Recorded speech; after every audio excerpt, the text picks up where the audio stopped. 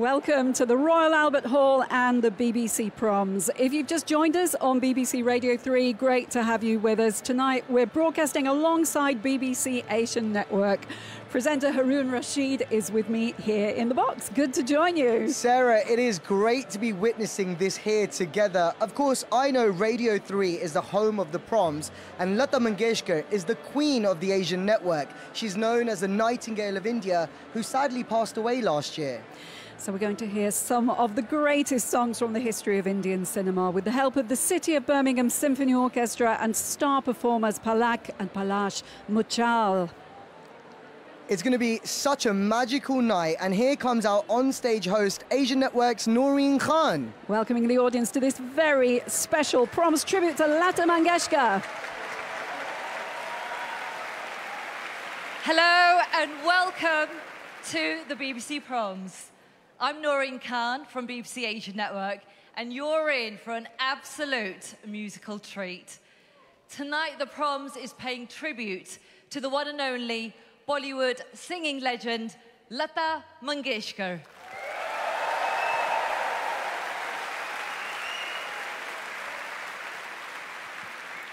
With a career spanning more than 7 decades, she's provided the vocals for several generations of Bollywood's biggest actresses, from Madhubala to Madhuri, Rekha to Kajol, and Hema Malini to Sridevi.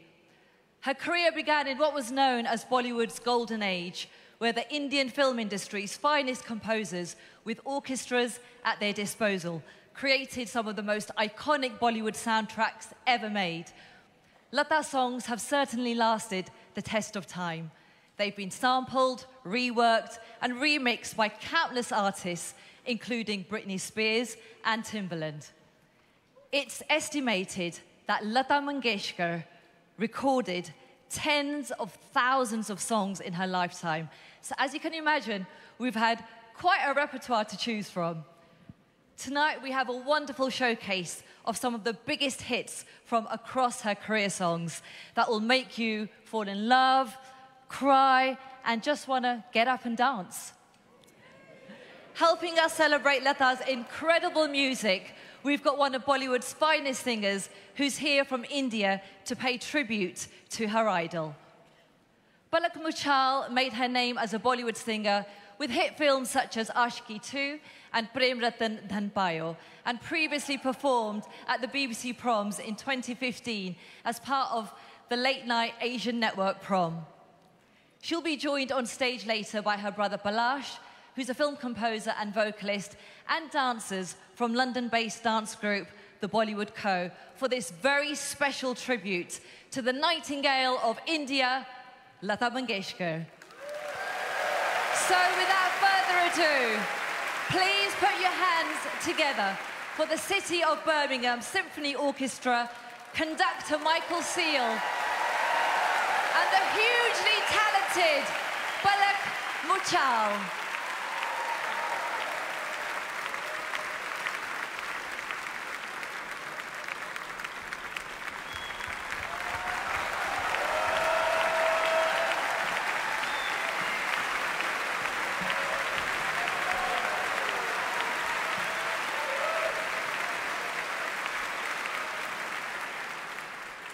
Good evening, ladies and gentlemen. Lata ji के आशीर्वाद और आपके प्यार की दरकार है। लता जी के आशीर्वाद और आपके प्यार की दरकार है। लीजिए आप सभी को पलक मुछाल का प्यार भरा नमस्कार है।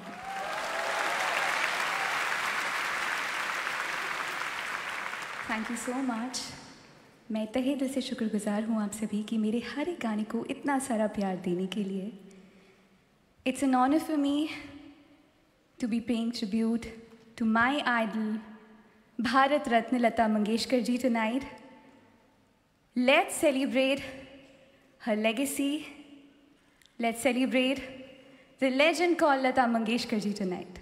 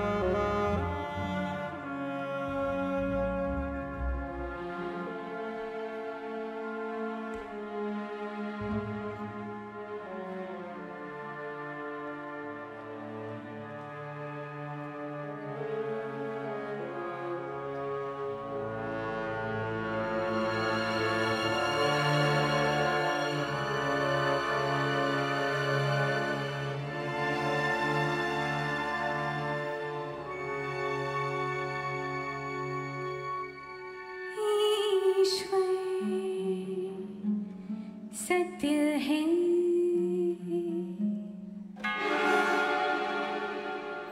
सत्य ही शिव है, शिव ही सुंदर है। जागो उठ कर देखो, जीवन जो तो जागर है। सत्यम शिवम सुंदरम, सत्यम शिवम सुंदरम, सत्यम शिवम सुंदरम, सुंदरम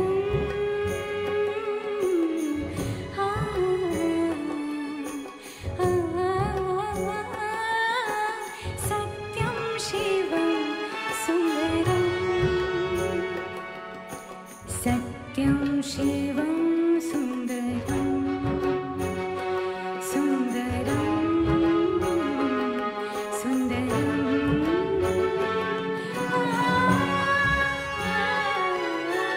सत्यम शिवम, सत्यम शिवम सुंदरम, सत्यम शिवम सुंदरम।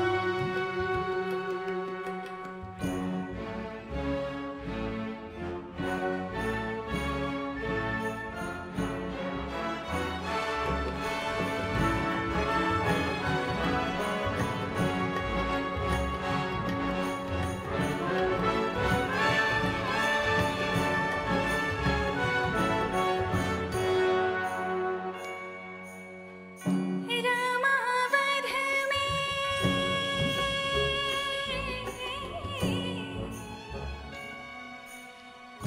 रामावध में, काशी में शिव, कान्हा वृंदावन में। दया करो प्रभु देखो इनको, दया करो प्रभु देखो इनको, हर घर के आंगन में। राधा मोहन शरणं, सत्यम शिवम सुंदरम, सत्यम शिवम। ईश्वर सत्य है, सत्य ही शिव है, शिव ही सुंदर है। सत्यम शिवम सुंदरम, सत्यम शिवम सुंदरम।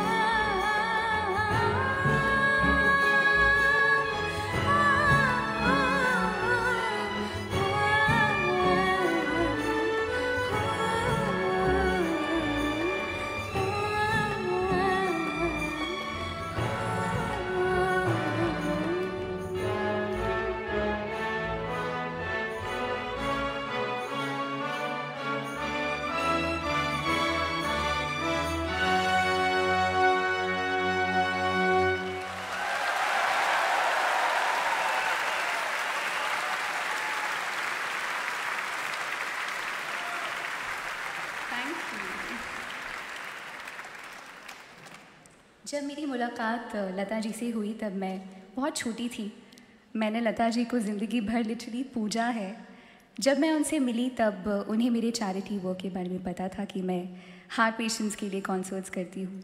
उन्होंने मुझसे कहा कि बेटी, बहुत ही डिवाइन आवाज़ में, बेटी तुम जो ये काम कर रही हो, जब एक बड़ी गायिका बन जाओगी तब इस काम को जारी रखना, छोड़ना मत, क्योंकि सही मायने में ये ही संगीत की असली आराधना है। और उनके वो शब्द मुझे आज भी इंस्पायर करते हैं। आज भी मोटिवेट करते हैं और मैं बहुत बहुत बहुत ग्रेटफुल हूँ उनका प्रेजेंस अपने आस-पास महसूस करके आज आप सभी के साथ।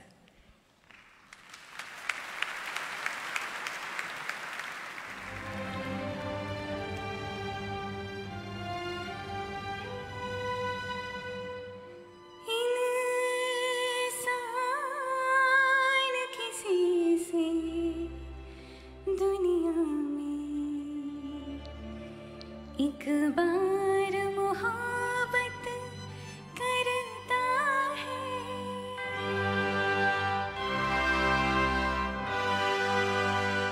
इस दर्द को लेकर जीता है, इस दर्द को लेकर मरता है।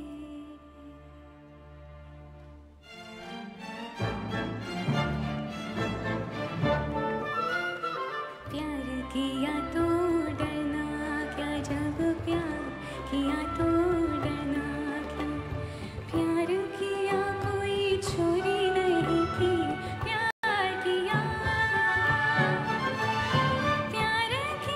कोई चोरी नहीं की, छुप छुप आई भरना क्या, जब प्यार किया तो डरना क्या, प्यार किया तो डरना क्या, जब प्यार किया तो डरना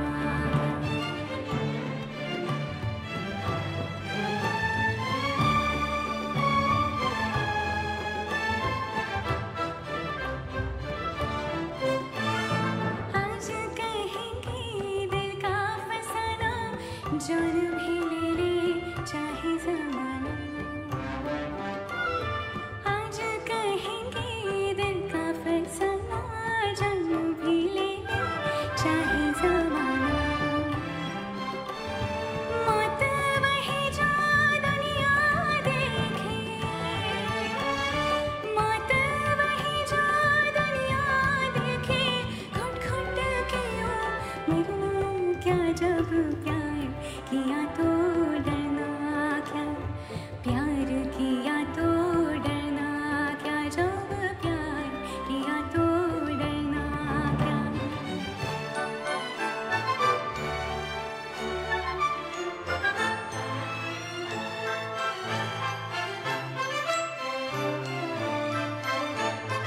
उनकी तमन्ना दिल में रहेगी, शम्मा इसी महफिल में रहेगी, उनकी तमन्ना दिल में रहेगी, शम्मा इसी महफिल में रहेगी।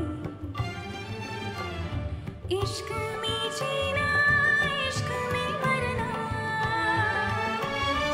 इश्क में जीना, इश्क में मरना, हमें अब करना क्या, जब प्यार किया तो डरना क्या, प्यार किया तो डरना क्या, जब प्यार किया तो डरना।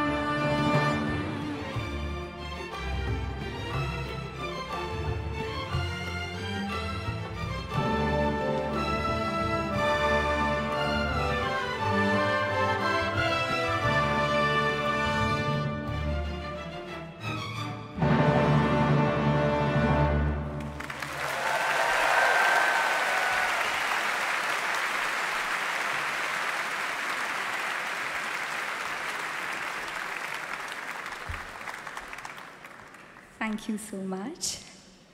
अब जो अगला गीत मैं गाने जा रही हूँ वो फिल्म महल से है। इस गाने से लता जी ने फिल्म इंडस्ट्री में एक ऐसी दस्तक दी जिसकी गूंज कभी भी ख़त्म नहीं हुई।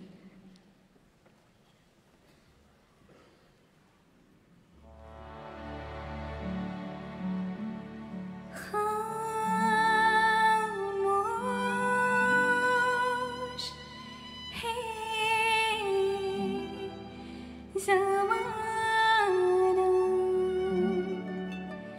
चुपचाप है सितारे।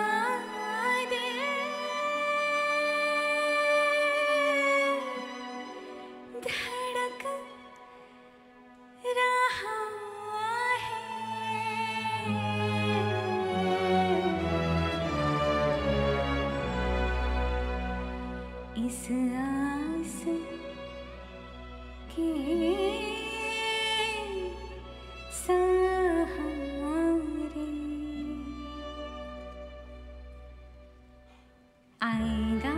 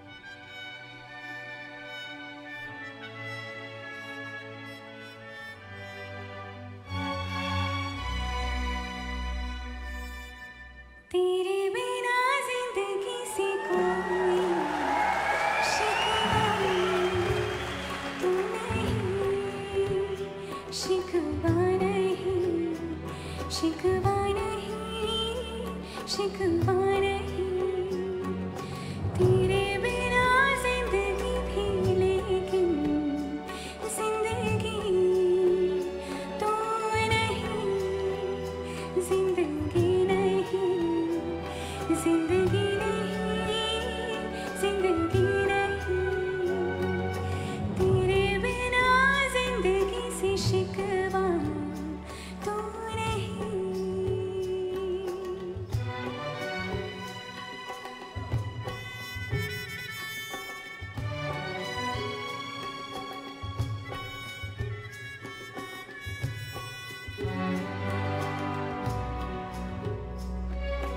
जी में आता है तेरे दामन में सर छुपा के हम रोते रहे, रोते रहे। जी में आता है तेरे दामन में सर छुपा के हम रोते रहे, रोते रहे। तेरी आँखों में आंसुओं की नमी तो नहीं, तेरे बिना जिंदगी से कोई शिकवा तो नहीं, शिकवा नहीं, शिकवा नहीं, शिकवा नहीं।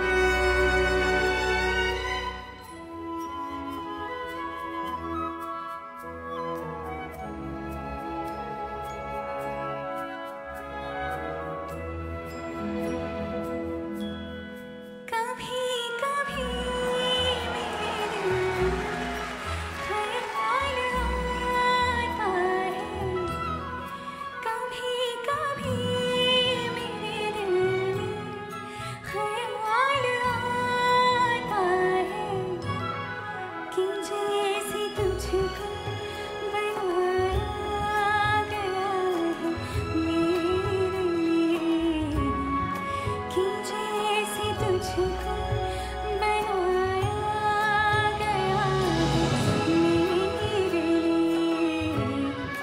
तो अब से पहले सितारों में बस रही थी कहीं, तो अब से पहले सितारों में बस रही थी कहीं, तुझे ज़मीन पर बुलाया गया है मेरे लिए, तुझे ज़मीन पर बुलाया गया है मेरे लिए।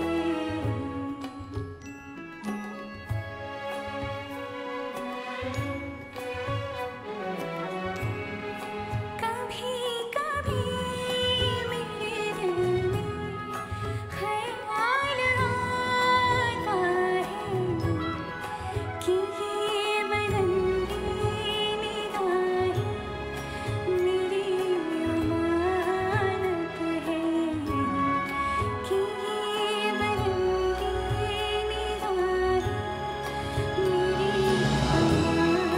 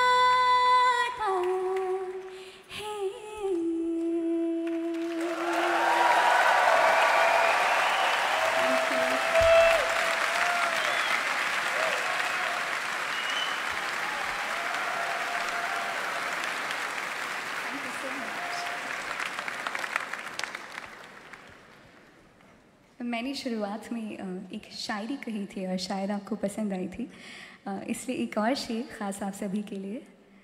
कलाकार मरता नहीं जिंदा दफनाया जाता है, कलाकार मरता नहीं जिंदा दफनाया जाता है।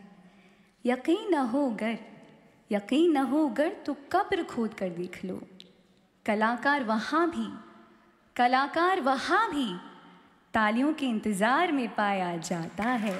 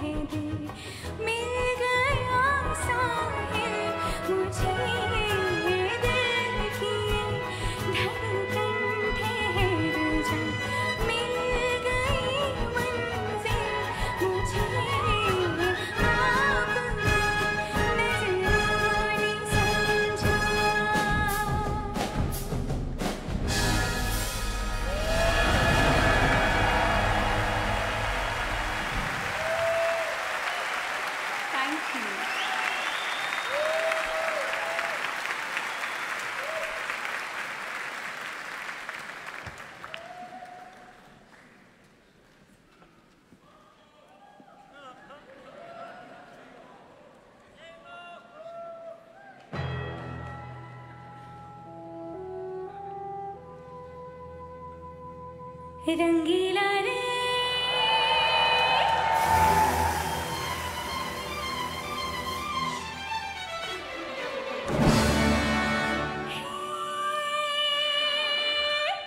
रंगीला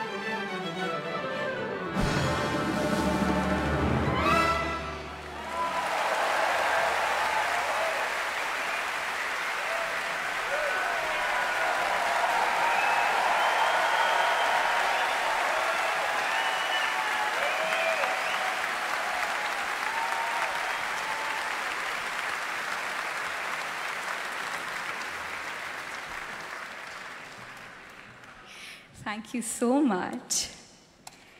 It's time to call the next performer on stage. I have my brother to join me here. He is a music composer. He has registered his name in Guinness Book of World Records for being the youngest guitarist in the world. Now he's turned into a director and is directing several movies.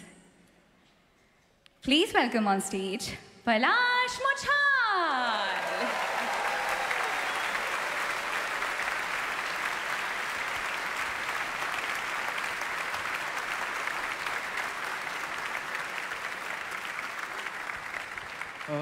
सबसे पहले आप सभी को नमस्कार और लता जी को नमन, स्वर्गीय लता जी को नमन.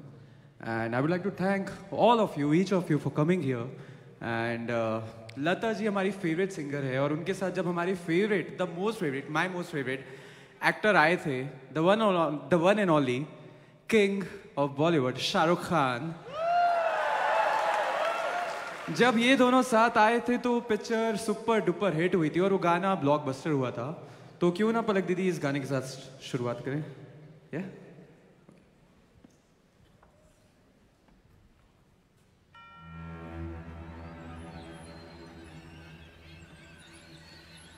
तुझे देखा तो ये जाना सनम, प्यार होता है दीवाना सनम, तुझे देखा तो ये जाना सनम.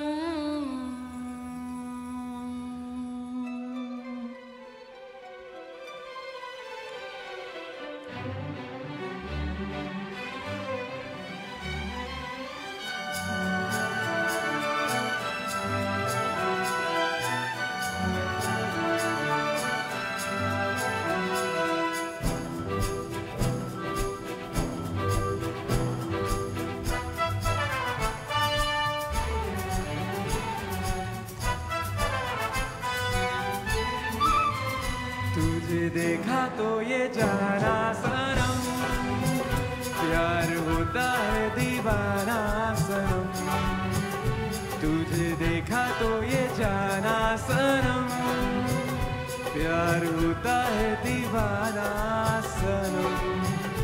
अब यहाँ से कहाँ जाए हम, तेरी बाहों में मर जाए हम.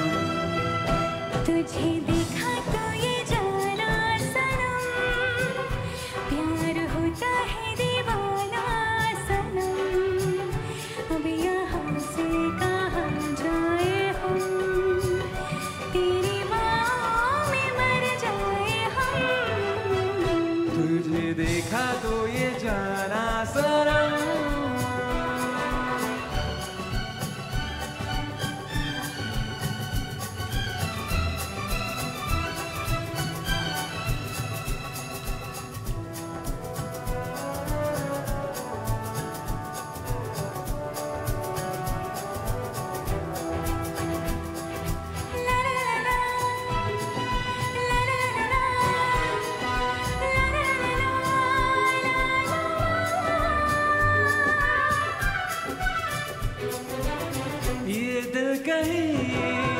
लगता नहीं, क्या कहूँ मैं क्या करूँ,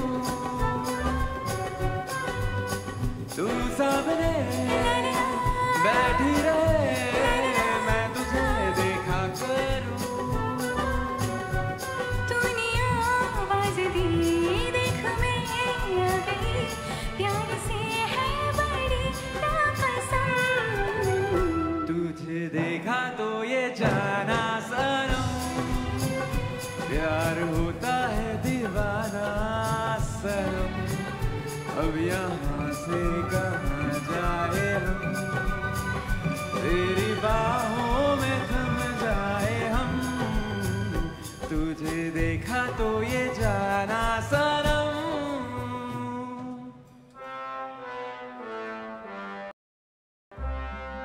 मैं और मेरी तन्हाई अक्सर ये बातें करते हैं। तुम होती तो कैसा होता, तुम ये कहती तुम वो कहती, तुम इस बात पे हैरान होती, तुम उस बात पे कितना हंसती। तुम ये कहती तुम वो कहती, तुम होती तो ऐसा होता, तुम होती तो वैसा होता। मैं और मेरी तन्हाई अक्सर ये बातें करते हैं।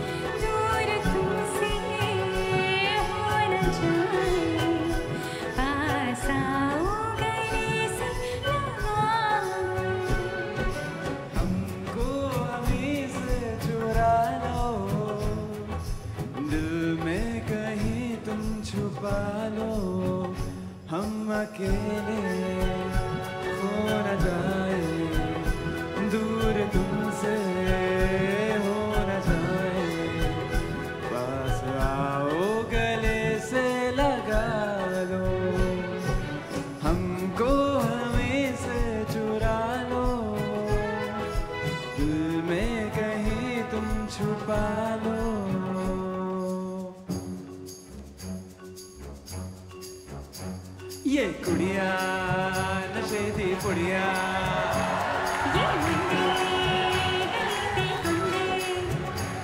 ये कुड़िया नशे दी पुड़िया, नशे दी कुड़िया।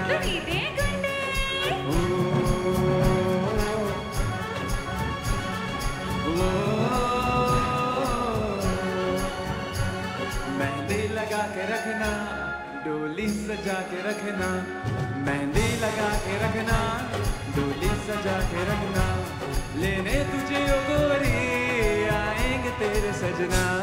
मेहंदी लगा के रखना, डोली सजा के रखना, लेने तुझे ओ गोरी आएंगे तेरे सजना।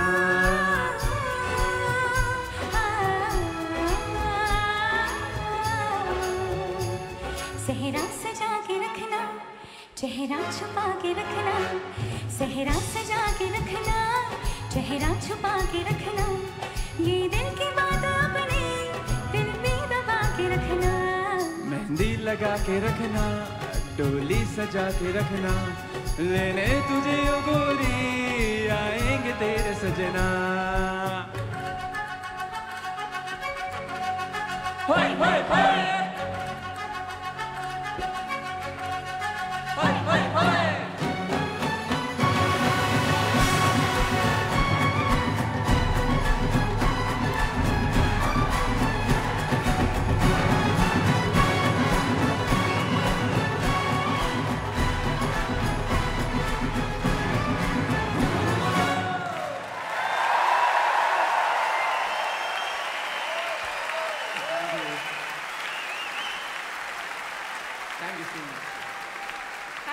Thank you, Palash.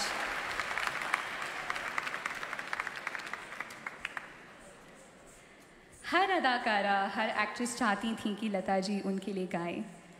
हर कलाकार की इच्छा होती थी कि लता जी उनके लिए प्लेबैक करें। लेकिन एक ऐसी अदाकारा थी जिनके लिए गाकर लता जी को बहुत बहुत खुशी मिलती थी, और वो है मीना कुमारी जी। और उन्हीं पर फिल्माई वो गीत अब मैं गाने जा रही हूँ फिल्म पाकीज़ा से।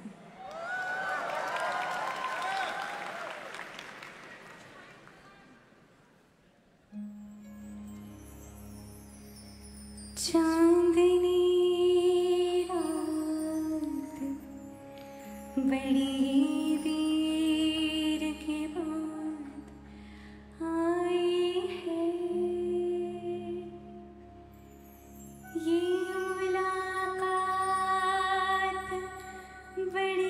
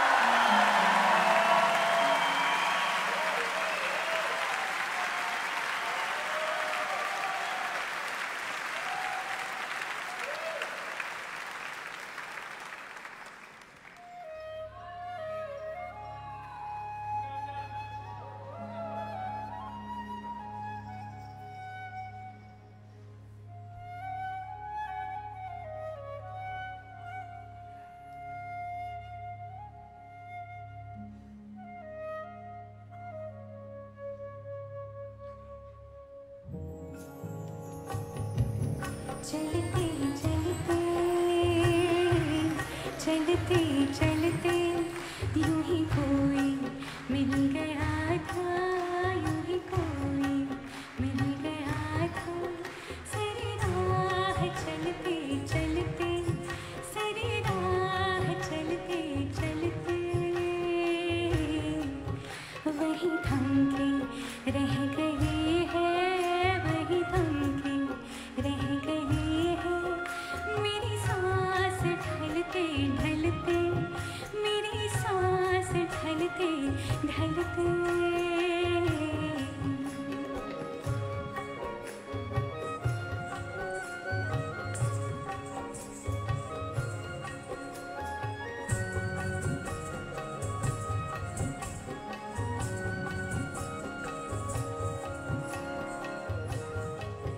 जो कहीं गई ना मुझसे, जो कहीं गई ना मुझसे, वो ज़माना कह रहा है, वो ज़माना कह रहा है कि फसाना, कि फसाना बन गई है, कि फसाना बन गई है। मेरी बात टलते टलते, मेरी बात टलते टलते यूं ही कोई मिल गया था, यूं ही कोई मिल गया था। सारी राह चलते चलते, सारी राह चलते चलते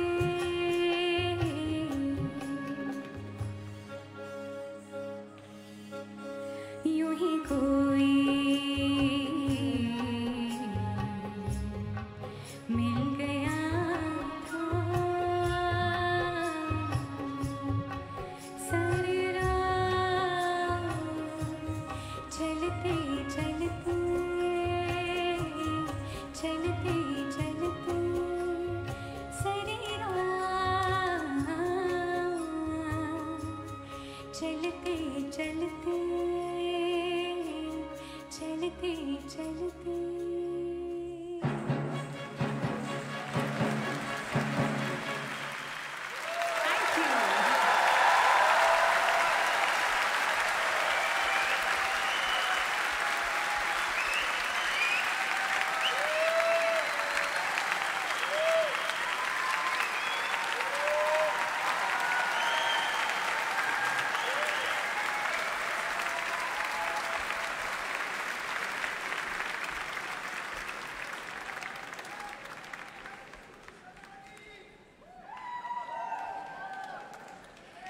जैसा कि मैंने आपको शुरुआत में बताया था कि मैं हार्ट पेशेंट्स के लिए गाती हूँ। जब भी मैं कोई कॉन्सर्ट करती हूँ उसका सारा रेम्यूनरेशन, सारी राशि उन बच्चों के लिए जाती है जिनके पेरेंट्स उन बच्चों की हार्ट सर्जरीज अफोर्ड नहीं कर सकते। आज यहाँ पर जब मैं लता जी को ट्रिब्यूट दे रही हूँ, आप सभी को एंटरटेन कर रही हूँ, कुछ बच्चे हैं बैक इन इंडिया जो कि वेट कर रहे हैं कि आज पलक दीदी का कॉन्सर्ट है, कल हमारी सर्जरी होगी। अभी तक 2728 बच्चों की सर्जरीज हो चुकी है और 422 बच्चे और हैं जिनके लिए मैं लगातार प्रयास कर रही हूँ। So thank you so much for being a part of my mission in this beautiful way.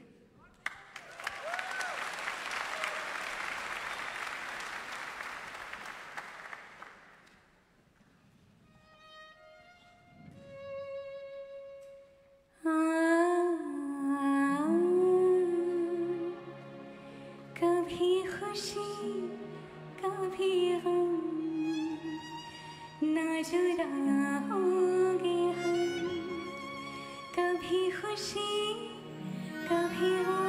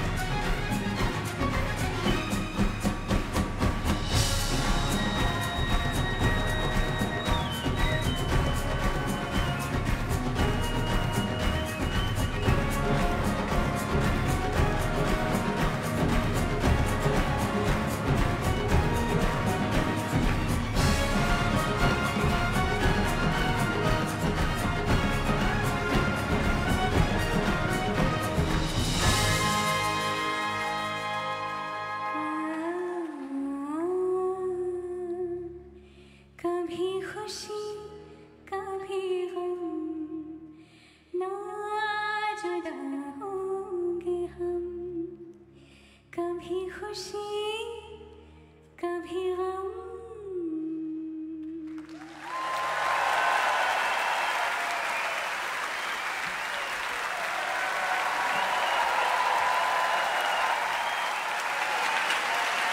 Applause for tonight's performers, the City of Birmingham Symphony Orchestra and conductor Michael Seal, singers Palak and Palak Muchhal, percussionist Gubzi Singh Lakanpal and Pavinder Baratur, our fabulous dancers who popped up in that half of the concert, and of course our host here at the Royal Albert Hall, Noreen Khan.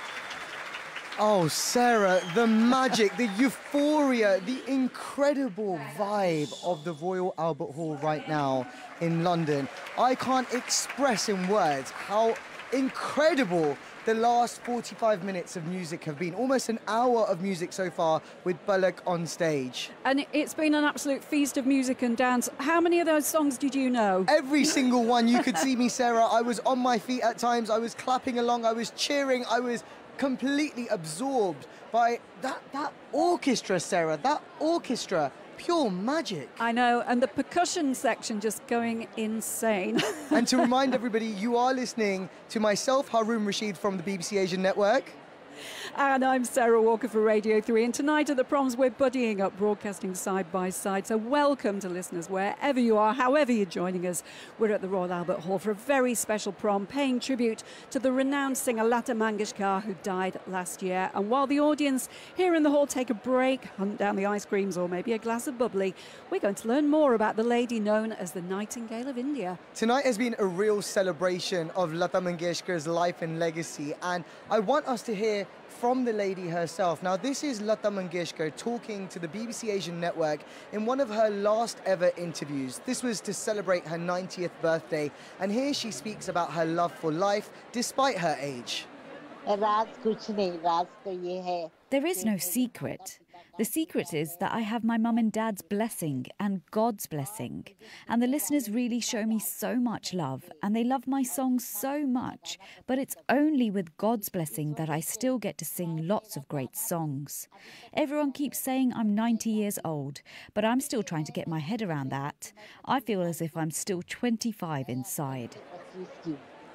Lata Mangeshkar there talking about how she feels, or she felt, ever youthful despite her age, and really her hobbies, her personality was not that of a 90-year-old. It was so childlike, an avid photographer, a fan of cricket, so much to celebrate in Lata Mangeshkar's life. And that youthful spirit just comes across so strongly. Great to hear Lata in her own words there. Well, I think we should learn more about Lata's life and work, so Haroon's going to give us a closer look.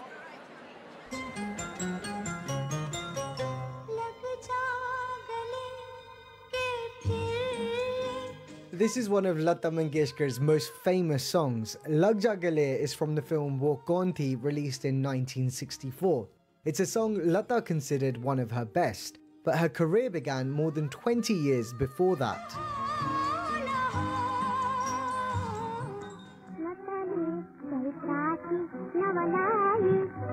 She was the eldest of 5 children born in a home full of arts and culture. Her father was a Marathi musician, but when he died in 1942, the responsibility to provide for the family fell on Lata's shoulders. She was 13 at the time. For the next few years, Lata faced hurdle after hurdle. Songs dropped from Marathi movies, having to move to Mumbai, hating the experience of acting in Hindi films. Until 1949, when she tasted success with her first major hit song in the movie Mahal. Aayega,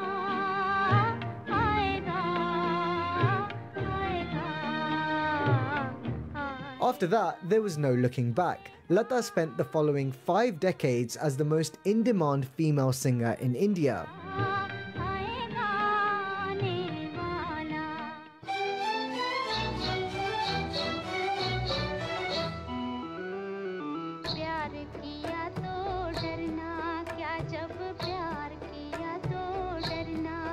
Pyar Kiya To Darna Kya from 1960's Mughal-e-Azam is one of the most iconic Bollywood compositions of all time. Lata Mangeshkar gained a reputation for her soulful voice, often used for the most emotional ballads on screen. If the 50s and 60s were the golden era of Bollywood, then Lata Mangeshkar was its shining jewel.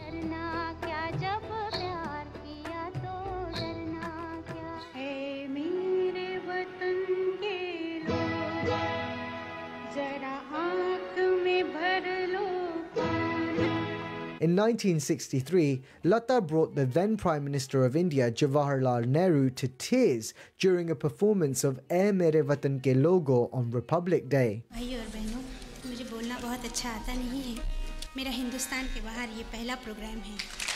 In 1974, Lata became the first Indian singer to perform at the Royal Albert Hall in London.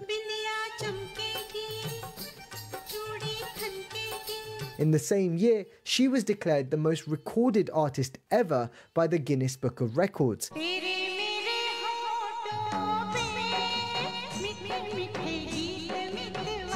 Lata continued her reign through the 70s and 80s. There were actresses who would have it written into their contracts that only Lata would sing for them. There were directors like the late Yash Chopra who wanted Lata to be part of every one of their movies.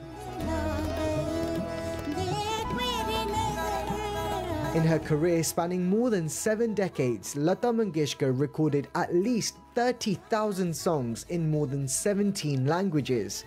She will forever be remembered fondly as the Nightingale of India and one of the most prolific singers of all time.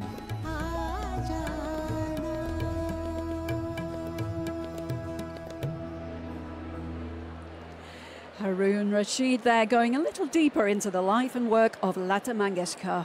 So tonight's soloists are Palak Muchhal and her brother Prakash. Now, Palak has been at the proms before, but she's a huge star in the Indian musical world and she's recorded several tracks for many films, including Aashiki 2 and Prem Ratan Dhan Payo. Sarah and I caught up with them just before the rehearsals today, and I began by asking just how excited they were to be here. Palak first. This concert is very, very special for me because I have been a part of the concert from the stage of production, from designing it from scratch. Literally, the selection of the songs, the duration, everything I have been involved with very, very, I would say, seriously. And I understand the responsibility that I'm carrying for this concert because it's a tribute to the Lata Mangeshkar ji. And she's my idol. I can't be happier than this. You know, I'm very, very emotional because I've literally worshipped Lata ji, and to give her tribute at this platform at Royal Albert Hall for BBC Proms, it means a lot to me, yeah. Do you recall the first time you ever heard Lata's voice, Palash? Oh yeah, I was very small and I've been listening to Palak Di's live concerts where she used to sing Lata Ji's song, and it's an honor to be here at BBC Proms performing with Palak Di, because I still remember when she had performed last time. I was sitting with my mother in the audience and I was like, okay, I'll be on the stage one day, and here I am, and it's an honor to be here on the stage and sing with Palak Di always. And it is really fantastic to have you here. How much influence has Lata had on you as a musician? I think we all have been growing up listening to her songs, and when me and Palak Di, we had got a chance to meet her. I was very young, I was around 5, 6, and I still remember the aura of Lata Ji. So, that was the magical Lata Ji that time I got to know. And of course, we have learned, all the musicians of Bollywood or India and all over the world, whoever listens to Hindi music, Indian musical, Indian classical music, we all have learned so many things from Lata Ji. Palak, what would you say made Lata's voice or her singing style so unique? First of all, divine presence. I feel that there is a divine presence in her voice. The way she makes every song sound so smooth. When you listen to a song, you just don't get into the technicality of it, or you don't even realize that it's such a difficult song to sing. That's the talent of Lata Ji, and the versatility. I mean, the songs are ranging from Aayega, Aane Wala, To Tujhe Dekha To Ye Jana Sanam. She's sung for so many generations of actresses. I feel that there wouldn't be a single person who would be in music and not be inspired by Lata Ji.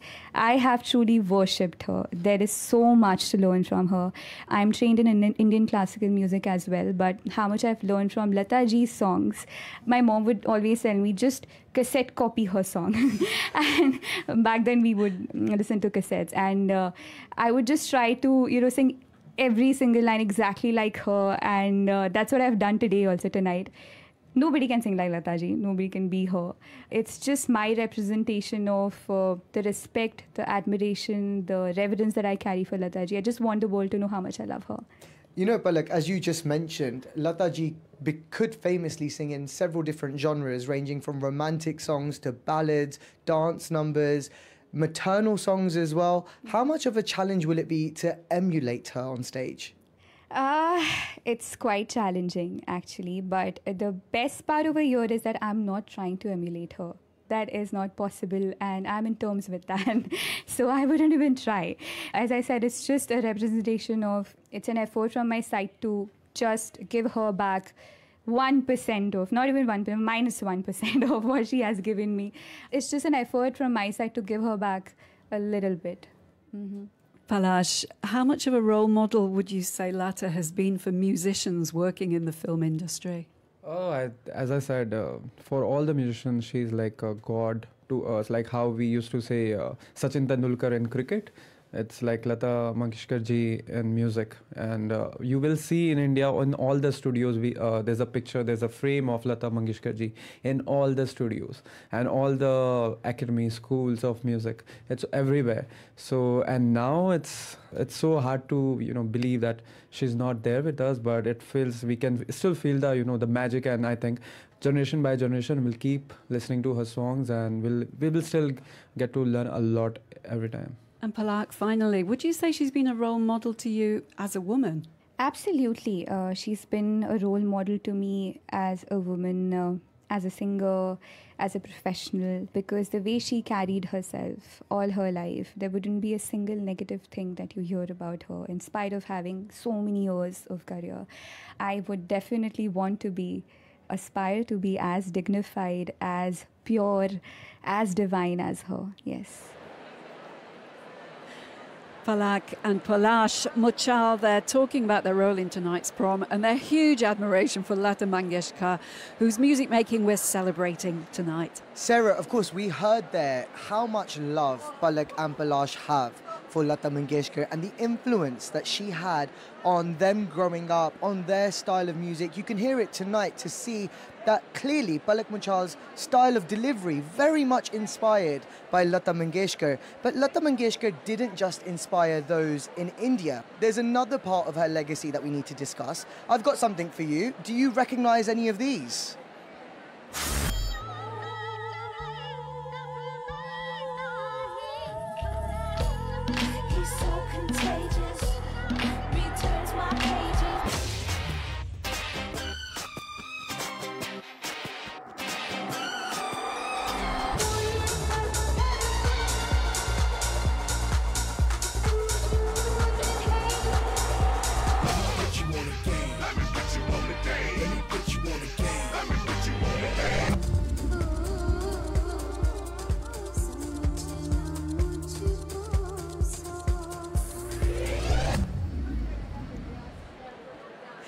Well, all of those clips felt hauntingly familiar, Haroon. So, Sarah, there you heard some of Truth Hurts, Addictive, which samples Thora Resham Lagta Hai, a little bit of Britney Spears' Toxic, which samples Tere Mere Beech Mein, Anish Kumar's Lata, The Game, Put You on the Game, which samples Baagon Mein Bahar Hai. So many songs in mainstream Western music that sample songs that Lata Mangeshkar originally sang. It's fantastic. She stayed relevant all her life. Well, earlier tonight, for those in the audience before the concert, we had Asian Network's DJ Manara warming up the audience with some fabulous mashups of Lata's music. And I'm really delighted that she's joined us here now. Welcome to our cosy little box.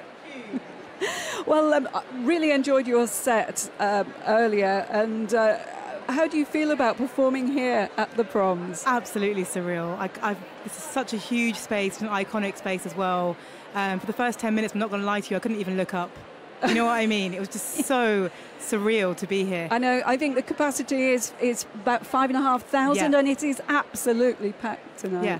You know, Manari, I think you had the toughest job of the night because what you had to do was very delicately share your love for songs that sample Lata Mangeshkar without doing an injustice to the classical quality of her voice. How difficult was that a job? Do you know what? With a singer like Lata, it wasn't that difficult because there's probably thousands of remixes that sample her. And I think the beauty of people who maybe aren't from a South Asian culture, they don't understand what they're sampling, so they come from it with a different approach. And I feel like that brings a different sort of melody and vibe to it. And your work, obviously, is so very different from Lata's line of work, but has she inspired you directly? Oh, absolutely, because I think growing up, whether or not you're South Asian, you grew up with a lot of hip-hop in the UK that would sample stuff like that. And I guess it was kind of validating to be 12 or 13 years old at school and there to be an Asian song in the top 40, you know?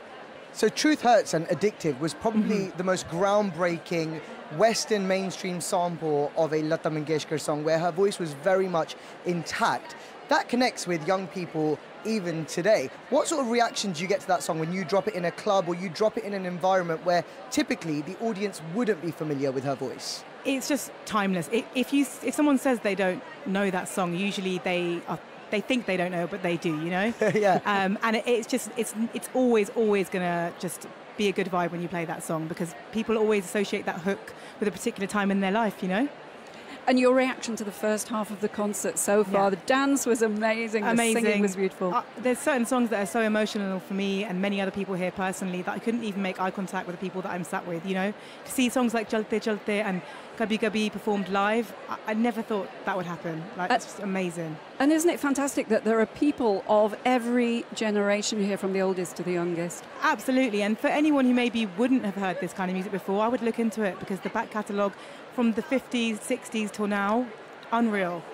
Thank you so much, DJ Manara. Thank you. Manara, you were amazing this evening, warming everybody up, and we have a very enthusiastic audience even at the Royal Albert Hall in London tonight. Many generations of families, as Sarah just mentioned, all who grew up on the sound of Lata Mangeshkar's voice. We caught up with a few of her fans earlier. Here's what they had to say. My favourite song is Laga. Huge Lata Mangeshkar fan, and it was an opportunity to bring my family as well, so my brother's here, my parents. She's just got such a poetic voice.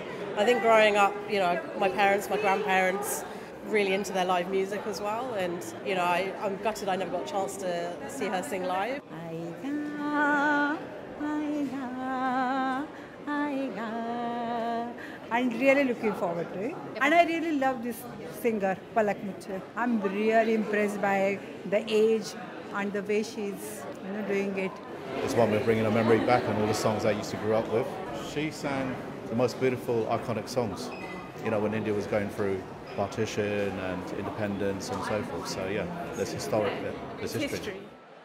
The emotion in everybody's voice is so palpable. The emotion in the auditorium here at the Royal Albert Hall, you can feel the energy, can't you, Sarah? Yeah, you certainly can. I thought it was really interesting that the gentleman we heard at the end was talking about partition, because Lata sang in many different languages. So was she a sort of force for unity, would you say? Yes, absolutely. You know, so many people here tonight are of first, second, third and fourth generation who travelled from South Asia, and here in the UK there is no difference between Indian and Pakistani and Bangladeshi and Sri Lankan. We live as one British Asian community, and Lata was that voice of unity so powerfully, so emotionally, so beautifully. She managed to unite everybody who was going through a similar journey of struggle, a similar journey of immigration, a similar journey of starting one's life up again, through her music, through her voice. No, not many artists around the world could say that they've done that. And I think, you know, the atmosphere here, it's so warm. There is so much love and affection for her. I've heard her referred to as Lata Didi. What does that mean? So that quite literally means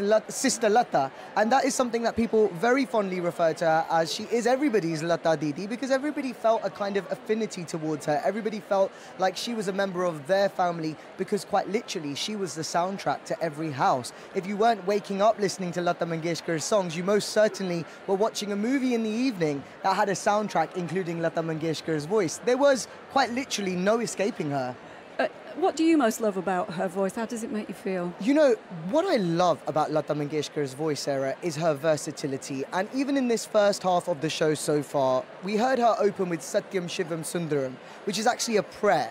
She then went into a song like Pyar Kiya To Darna Kya, where her voice is rebellious. She's playing an actress, or she's singing for an actress who is rebelling in love and saying, so what if I've fallen in love? I will follow my heart, I will do what I want, there's no stopping me. And quite literally, a couple of songs later, she's singing a song called Kabhi Kabhi Mere Dil Mein, where she's playing, or she's singing for a shy, coy bride. And that was the versatility, the range of Lata Mangeshkar, where it didn't matter what was going on in her own mind or what was happening on the day when she was recording. If she needed to perform in a certain character, in a certain tone, she would absolutely nail it. Did you ever meet her?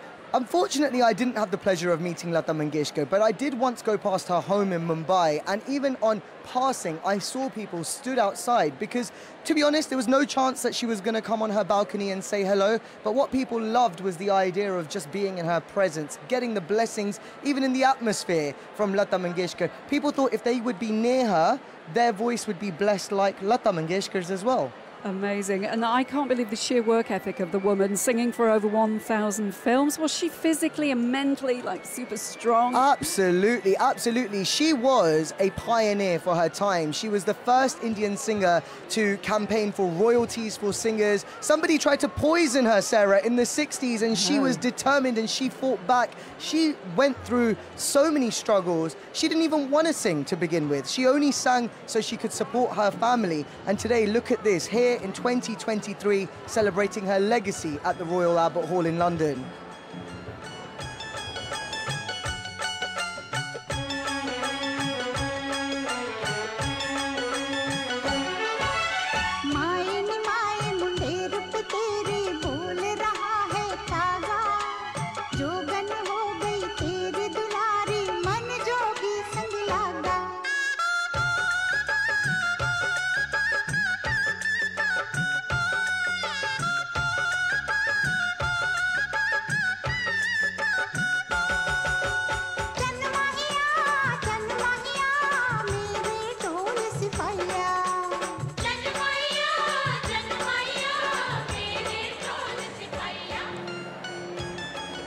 You're listening to the BBC Proms on Radio 3 with me, Sarah Walker. And me, Haroon Rashid, on the Asian Network. Well, the second half of the concert is about to begin. City of Birmingham Symphony Orchestra is on stage, as I'm sure you can hear, sounding magnificent tonight. Especially the percussionists, I have to say. They have been absolutely incredible. We can see our host for the evening, Noreen Khan, taking to the stage.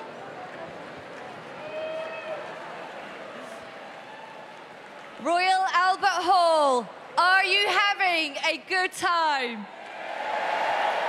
Come on, how amazing and incredible was that first half? We'll shortly be welcoming Palak Muchhal back to this stage. But first, can we have a round of applause for the Bollywood Co for helping everyone get up and dancing tonight? Weren't they fantastic? And we saw that wonderful performance as well from Pakiza, a real iconic movie. Now, Bollywood Co.'s Kathak dancer, Saloni Saraf, had the honor of learning a version of this choreography from Padma Sharma, the original choreographer on Thare Rahio, especially for this show. Tonight we are, of course, paying tribute to the one and only Lata Mangeshkar at the BBC Proms. Now, Lata was interestingly the first Indian singer to ever perform here at the Royal Albert Hall back in 1974. So, are you ready for some more Bollywood hits? Tonight's music has been arranged by UK-based composers Nathen Durasamy, George Moore, Tim Pottier, Michael Seal, and Saurabh Shivakumar.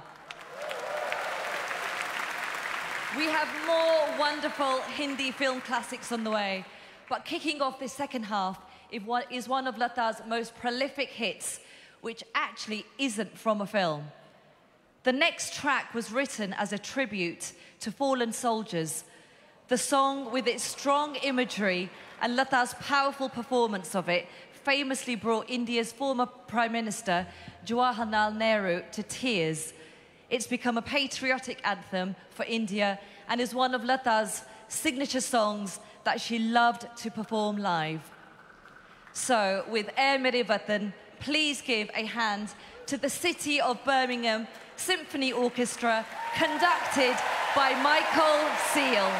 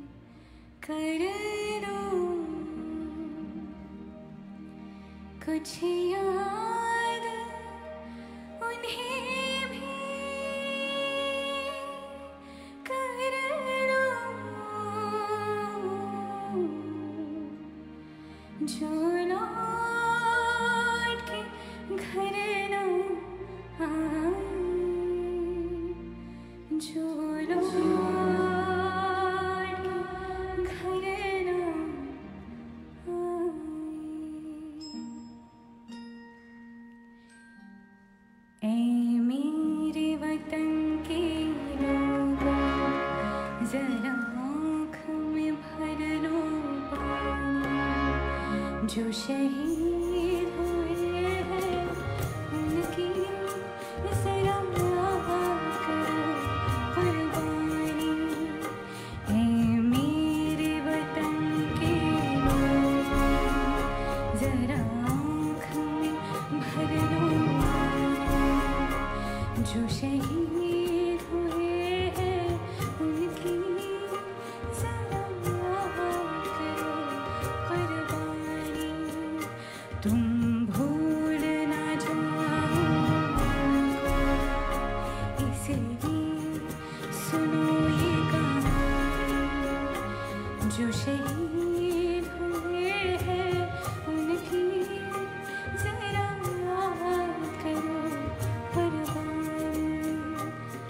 please ask you to show respect to our soldiers by standing at your place.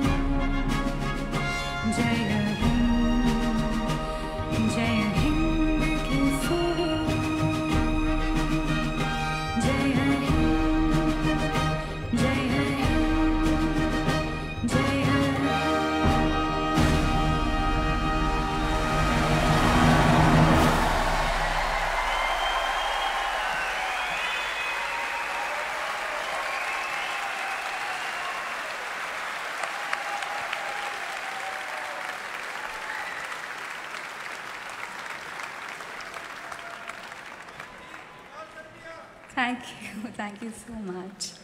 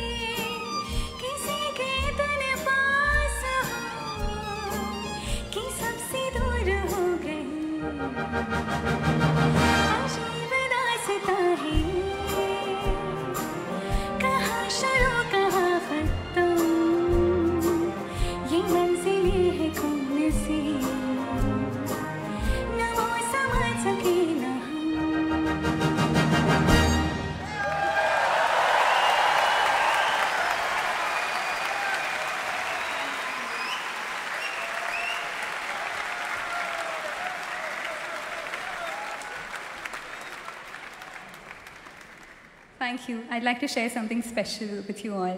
I have somebody very, very special joining me for this concert for the very first time. My husband sitting right over there. And he's the renowned music composer Mithun ji, and I'm truly grateful for you to be here and make my special day even more special.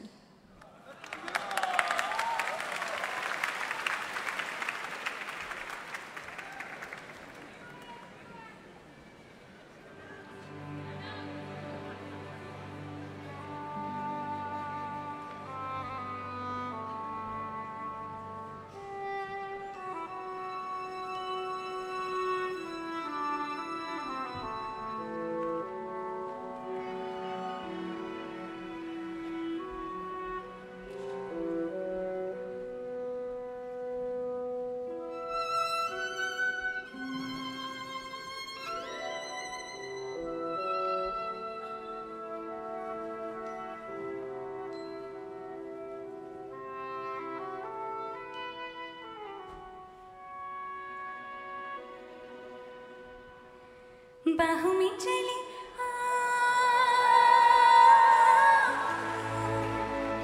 बाहों में चली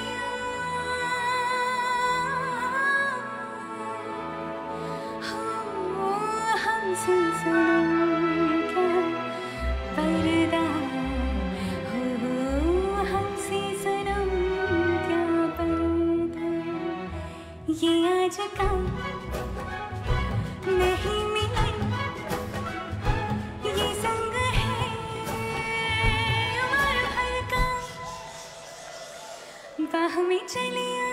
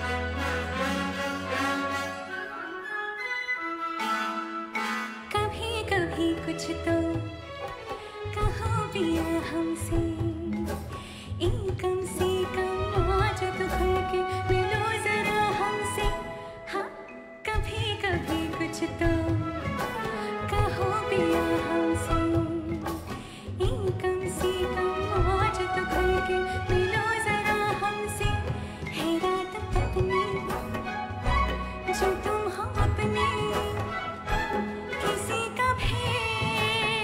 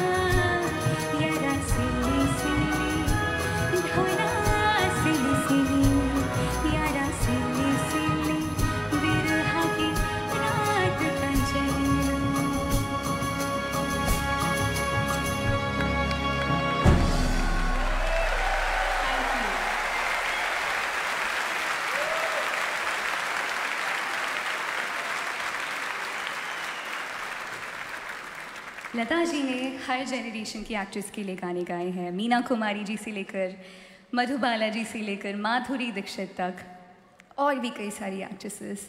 उनकी इसी इतनी विस्तृत journey को आज हम सेलिब्रेट करने के लिए यहाँ पर मौजूद हैं। एक बार ज़ोरदार तालियां लता जी के लिए।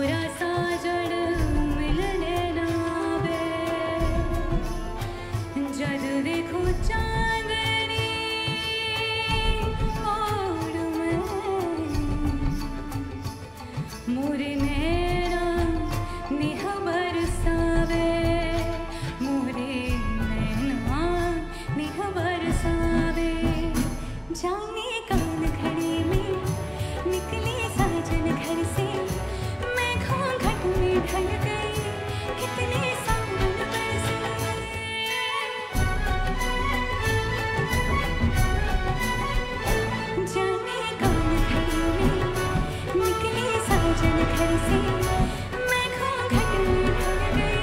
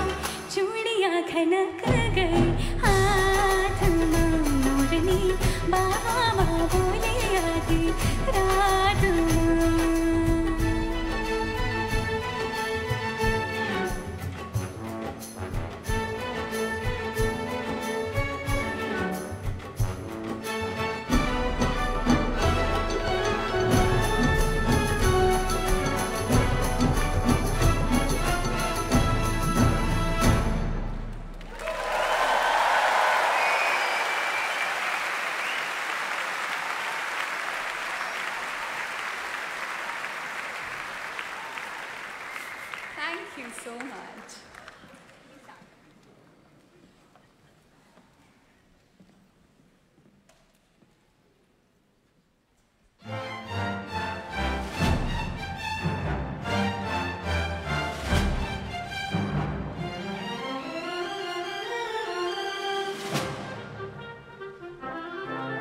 दिन सारा गुजारा तोरे अंगना अब जाने दे मुझे मोरे सजना मेरे आशा बाग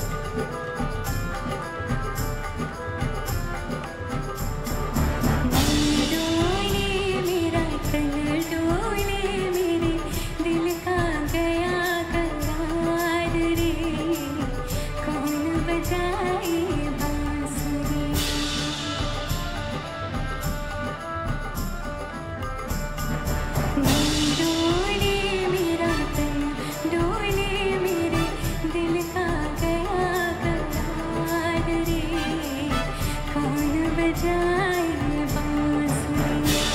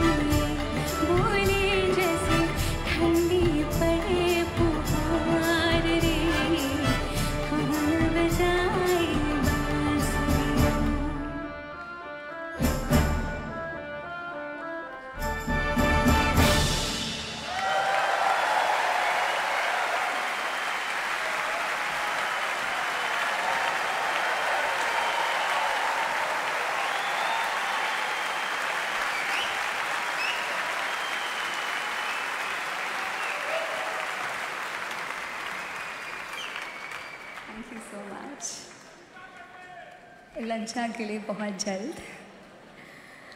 अब बारी आ गई है एक बार पलाश को स्टेज पर आमंत्रित करने की। So please welcome on stage Palash Muchhal.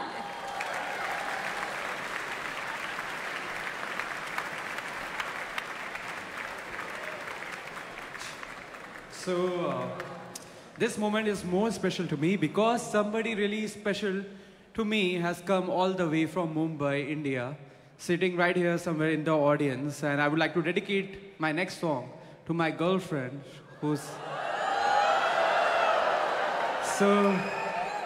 So this one is for Smriti. I love you too.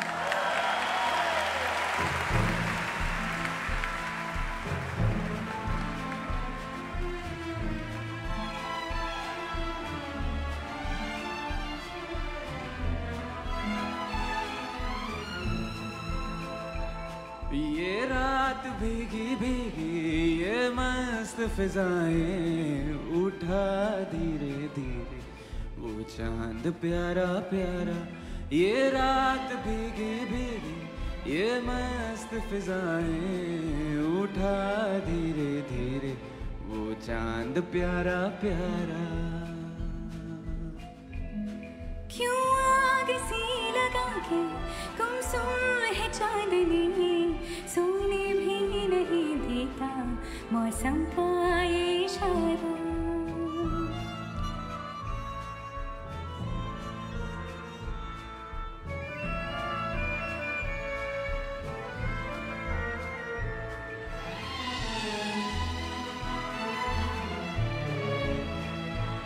जो दिन के उजाले में ना मिला दिल ढूंढे ऐसे सपने को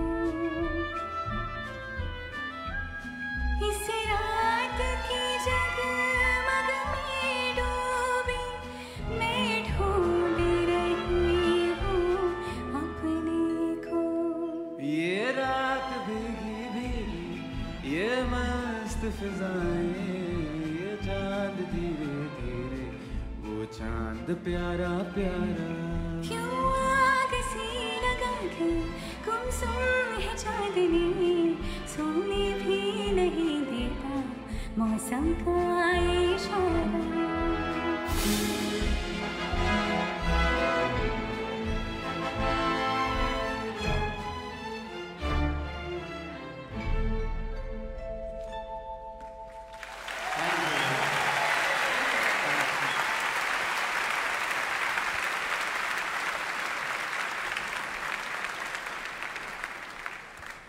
Ever since the concert was announced, बहुत सारे गानों की फरमाइश आई थी बिकॉज लता जी के गानों में से कुछ चुनिंदा गाने चूज़ करना सेटलिस्ट के लिए बहुत डिफ़िकल्ट था.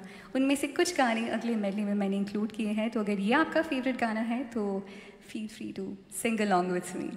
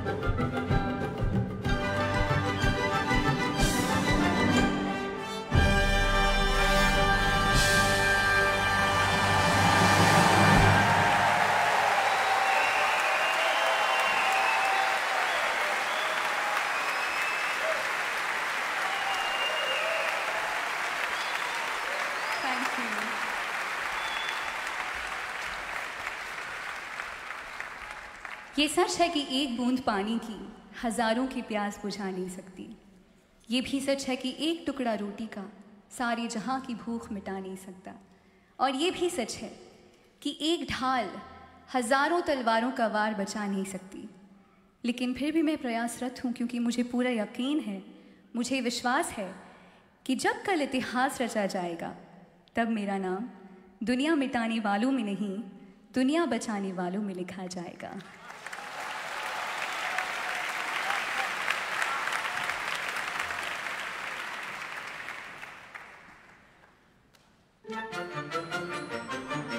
लग जा गले कि भी हंसी रात हो न हो,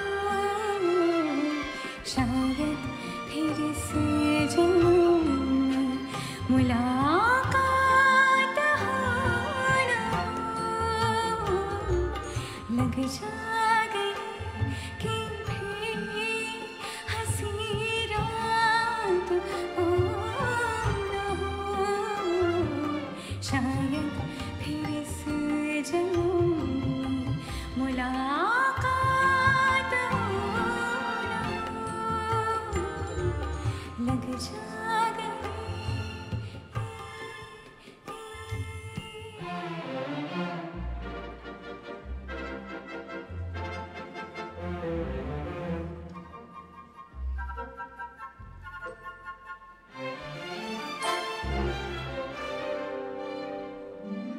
हमको मिली है आज घड़ियां नसीब से, हमको मिली है आज घड़ियां नसीब से। जी भर के देख लीजिए हमको करीब से, फिर आपके नसीब में ये बात हो न हो, शायद फिर इस जन्म में मुलाकात हो न हो। लग जा गले।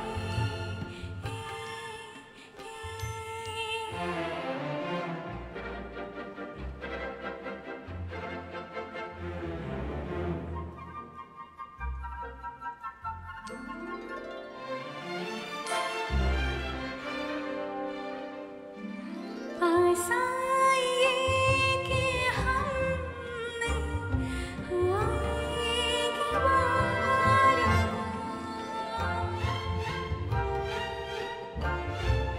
पास आइए कि हमने आएगी बार, बाहें गले में डाल के हम रोए ज़ार ज़ार, आँखों से फिर ये प्यार की बरसात हो न हो, शायद फिर इस जन्म में मुलाकात हो न हो। लग जा गले कि भी हंसी रात हो न हो, शायद फिर इस जन्म में मुलाकात हो न हो। लग जा गले।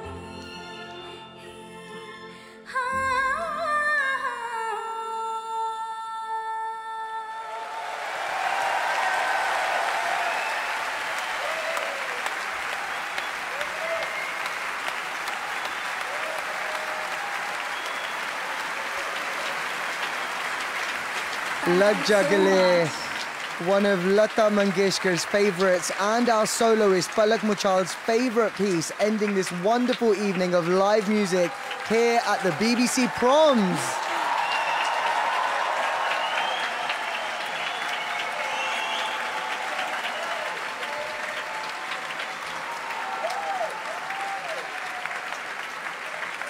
And a fantastic contribution tonight from the City of Birmingham Symphony Orchestra, conducted by Michael Seal, who's bringing the orchestra to their feet. And a host of star performers from the world of Indian music and cinema. Singers Palak and Palak Muchhal, percussionist Gubzi Singh Lakanpal and Parvinder Baratur. And adding so much colour and enchantment to our evening here in the hall, dancers from the Boliko, Saloni Saraf, Sajan Raja, Ankush Sehgal and Hannah Nazareth. And not forgetting our host on stage here at the Royal Albert Hall, Asian Network's very own Noreen Khan. What a wonderful celebration of the life and music of the renowned singer Lata Mangeshkar. Thank you so much. Palak thanking the audience. Palash there too, and Michael Seal applauding his performers. They've been absolutely amazing. And Haroon Rashid has been with me throughout. How was your first prom? Oh, Sarah, it has been absolutely magical. Tonight can only be described as a euphoric experience where everyone in this room, thousands of people, together celebrated the legacy of an unforgettable legend, Lata Mangeshkar. I can't describe in words just how incredible tonight has been. And it has been such a pleasure to present with you, Haroon. We've had orchestral arrangements by Nathen, Durasamy, George Moore, Tim Pottier, Michael Seal himself, and Saurabh Shivakumar. Arrangements created specially for tonight's prom. And we see Palak come back to the stage.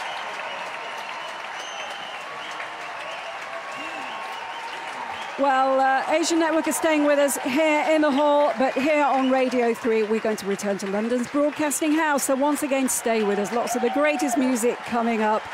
So goodbye from this celebration of the Nightingale of India, Lata Mangeshkar.